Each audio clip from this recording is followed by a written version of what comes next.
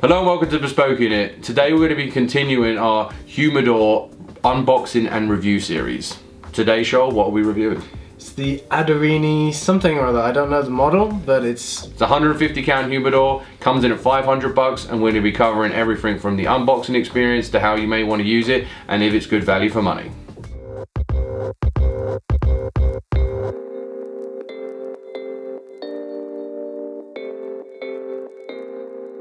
Hello and welcome to Bespoke Unit. My name is Paul Anthony. I'm CP. And today we're going to be reviewing an additional humidor in the luxury section as it comes in at around $500. So Charles-Philippe, I know you're an unboxing expert, so let's get started. Yeah, I've got some good practice history recently. So today we've been looking at different humidors here at the Bespoke Unit Studios.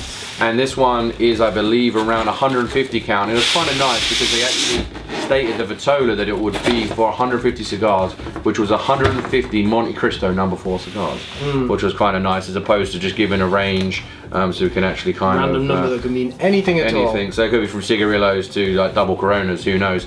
But anyway, so this comes in a, looks like a nice little looks like almost like a shoe bag. A shoe bag. Might be a pair of shoes included, who knows. So here we go. We're unbagging now instead of unboxing. It really doesn't want to come out, so it's almost how many people does it take to unbox a cigar? There we go. Oh, there we go. Okay, that's nice. This is yeah, very attractive. So we have this nice kind of wooden, I suppose what they call it, parquetry kind of inlay. And then we got, you can see, is this cherry wood or walnut? Either way, very nice. Yeah, got on the back side we have two hinges, one at either side, which is nice. Yeah, this is a very nice wood finish on it. Got some solid. It sounds pretty solid. Yeah, sounds reasonable. Sounds pretty solid. Okay, we're going to go in for the sniff test. Let's do this, Shoal. No. Oh, that's really good. That smelled great. That's great. That's really good. So big thumbs up for the initial smell test. Wow, the walls are extremely thick. Wow, they are. So I don't know if we can tip this forward a bit for the second camera. This is amazing. This is kind of, we reviewed the Diamond Crowned St. James Series Alexander, and this seems extremely high quality. Yeah, the initial, it really does. I mean, the veneer on the Alexander was really impressive. It was very thick, but here, this is nice. I know this is their kind of, they call their proprietary tray, as we have the slots here, and also has this ventilation gap as well, which is obviously reducing the amount of cigars you can store because of the ventilation gap. And we can also see here that the wood is ribbed inside. For her pleasure. Well, you do call the cigars ladies, so it is for their pleasure. But this will, I should imagine, because you've got a much more increased surface area, this may take a little longer to season. Yeah. So this is 150 count. That sounds very promising. Very nice. Very promising. Nice. Yeah. So we just confirmed that this is actually Spanish cedar, because that initial impact smell was just awesome. Very strong. It was brilliant. I was a bit suspicious there, to be honest. Because when we opened the Diamond Crown one, it was like a strong glue smell.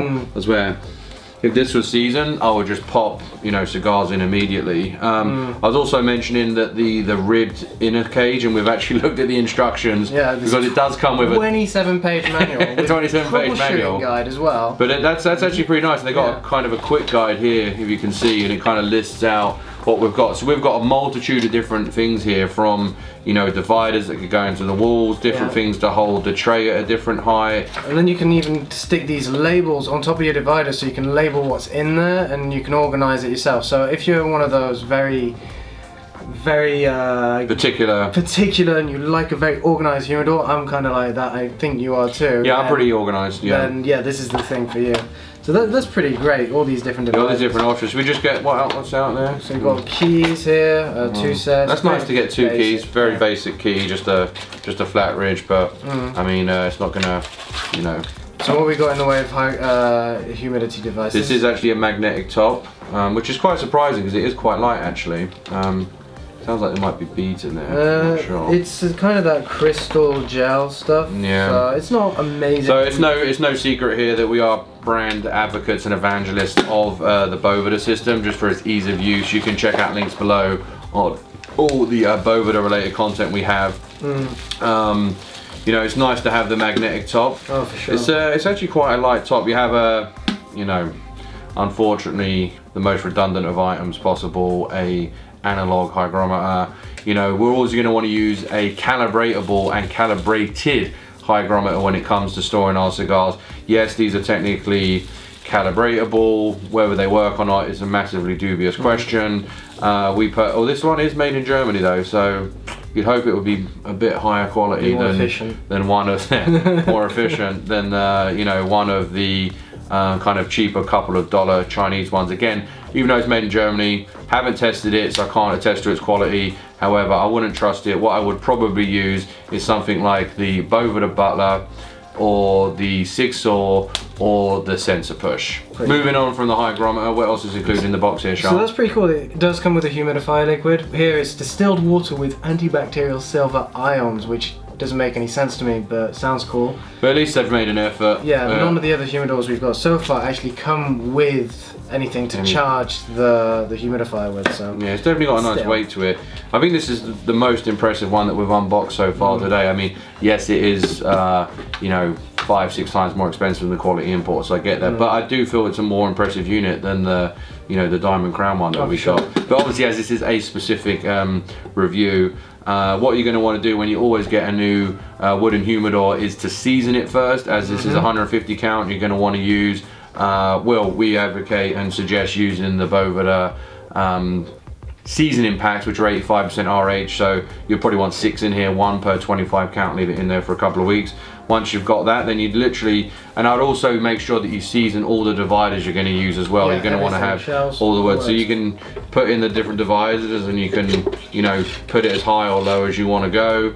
And it's going to have nice airflow with this little tray here as well. All in all, it's a pretty impressive unit. I'm actually pleasantly surprised. I didn't know what to expect from this brand. I didn't really know of it before. Yeah, so this is definitely the low end of luxury. We consider luxury to be kind of over that kind of $500 price point, all the way up to obviously $5,000-$10,000 and above, or however crazy you want to kind of go.